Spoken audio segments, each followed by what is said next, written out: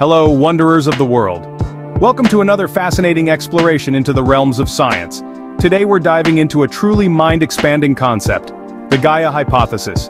Picture this: Earth, our home, not just as a rock hurtling through space, but as a living, breathing, conscious entity. Yes, you heard that right. Earth alive. This is the core of the Gaia Hypothesis. It's a theory proposed by an audacious scientist named James Lovelock, who dared to view our planet from a wholly different perspective. He suggested that Earth isn't just a passive stage where life happens, but an active participant in the drama of existence, influencing and being influenced by the life it hosts. Imagine the implications of such a view. It compels us to redefine our relationship with our planet, to think of our actions not just as affecting an inanimate object, but a living being. Now you might be wondering, how can our planet be alive? Before we delve deeper, take a moment. If our explorations pique your interest, think about subscribing and hitting that like button. Your support ignites our curiosity, enabling us to journey further into fascinating territories. It helps us to unravel more mysteries and bring these captivating insights right to your screen. So go ahead, give us a thumbs up, and join us on this voyage of discovery. Alright, now that we've got that sorted, let's dive deeper into the Gaia Hypothesis. In the late 1960s, a British scientist named James Lovelock proposed a revolutionary idea. This idea was born out of his work with NASA, where he was involved in the ambitious quest to determine if there was life on Mars. Lovelock's task was to develop instruments sensitive enough to detect even the slightest sign of life on the red planet. As he delved deeper into this challenge, he began to ponder upon a fundamental question: what distinguishes a living planet from a dead one? This question led Lovelock down a path that would eventually culminate in the birth of the Gaia Hypothesis. Named after the ancient Greek goddess who personified Earth, the Gaia Hypothesis proposed a radical perspective on how we view our planet. According to Lovelock, Earth is not just a mere rock floating in space hosting life. Rather, it's an intricate system where the living and non-living components are intertwined so closely, they work together to maintain a habitable environment. From the smallest microorganism in the deepest ocean trench to the vast expanses of the Amazon rainforest, every element of the biosphere is part of this grand, self-regulating system. The Gaia Hypothesis suggests that Earth's biosphere, atmosphere, oceans and soil form a complex interacting system that can be thought of as a single organism. This organism, in a sense, is self-regulating, adjusting its environment to maintain the conditions necessary for life. This includes everything from global temperature and ocean salinity to the composition of the atmosphere. What's more, Lovelock believed this system is capable of self-healing. Much like an organism can heal a wound, the Earth can recover from damage to its environment, given time and the cessation of harmful activities. This idea, as radical as it was, offered a new way of understanding our relationship with the Earth. No longer were we separate entities living on the planet. We were integral parts of the planet itself, influencing and being influenced by the system as a whole. In essence, Lovelock suggested that our planet behaves much like a living organism.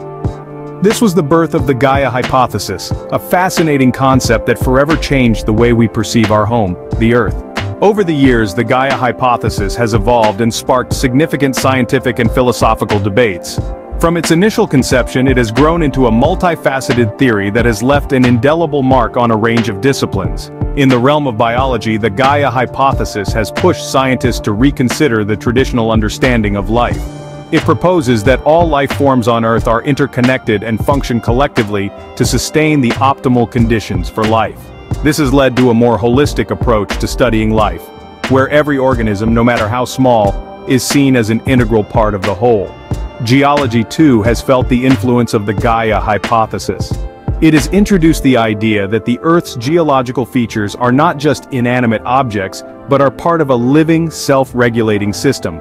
This has given birth to a new field of study, termed geophysiology, which explores the interaction between the Earth's physical and biological processes.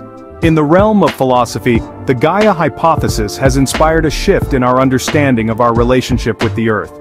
It encourages us to see ourselves not as separate from nature, but as an integral part of it. This has profound implications for our ethical and moral responsibilities towards our planet. Yet, the Gaia Hypothesis has not been without its critics. Some argue that it is unscientific, lacking empirical evidence. Others say it is overly anthropomorphic, attributing conscious intention to the Earth. Despite these criticisms, the hypothesis has received widespread support for its holistic view of the Earth and life on it. The impact of the Gaia hypothesis is far-reaching, influencing not only our scientific understanding but also our worldview. It has sparked a paradigm shift, challenging us to question our place in the world and our responsibility towards it. Whether you agree with it or not, the Gaia hypothesis undeniably offers a unique perspective on our relationship with Earth. So, there you have it, Wanderers. A brief journey through the intriguing concept of the Gaia hypothesis. We've delved into the fascinating idea that our Earth is not merely a lump of rock hurtling through space, but a living, conscious entity, akin to a superorganism.